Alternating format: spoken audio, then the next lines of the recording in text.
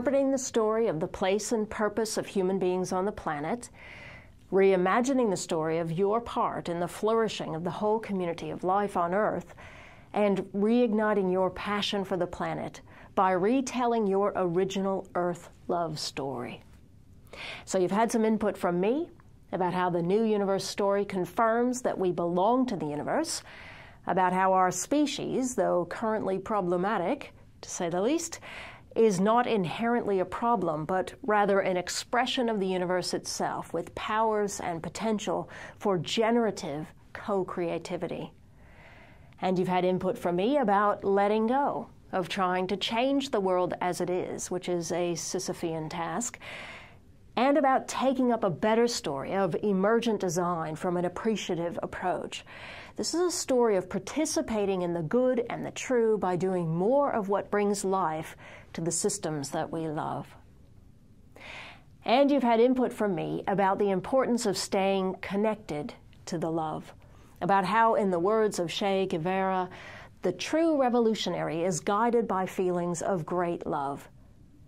These are feelings that demand our attention and cry out to be nurtured, like tending a constant fire or feeding the soil in which our activism can thrive.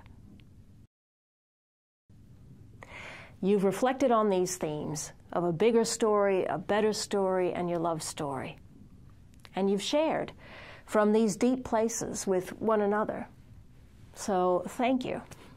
Thank you for being here and for being there, where you are, doing what you do within this world of great beauty and terrible brokenness. We belong here, and we're in it together, and this is good. I hope this experience helps you feel connected with others, willing to live a bigger story, a better story, and a love story. I hope it inspires you to enjoy the simple fact of being in order to re-energize your doing within the complex realities of our time. And I hope it equips you with new frameworks of understanding about your place and your presence and your participation in the great unfolding of life. If you'd like to maintain your connections to the community and the content from this course, please join the Go Deep Green Facebook group. During the course, I mentioned an idea from cultural historian Thomas Berry, this idea of the Ecozoic era, when human beings will learn to be present to the planet in a mutually beneficial manner. The community of the cosmic person has taken this idea and activated it into a framework for living your Earth love. So I encourage you to consider taking our course on learning the Ecozoic Living framework. That translates into each component, learning to be present to the planet, and mutually beneficial manner. So it's taking each of those components and making them into a pathway of embodiment. The idea of the Ecozoic era, like living with it and working with it, trying to activate it in my own life, it's given me a deeply satisfying sense of coherence. What I feel and know on the inside now matches beautifully with what I do on the outside.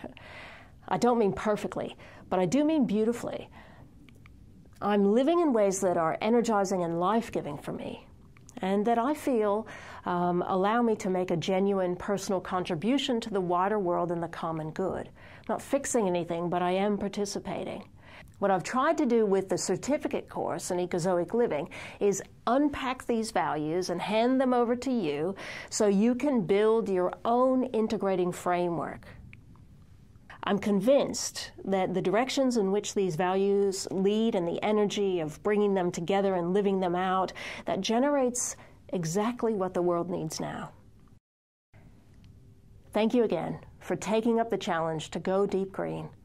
And I do look forward to staying connected with you for the mutual support and encouragement that we need to dream by doing for a flourishing world.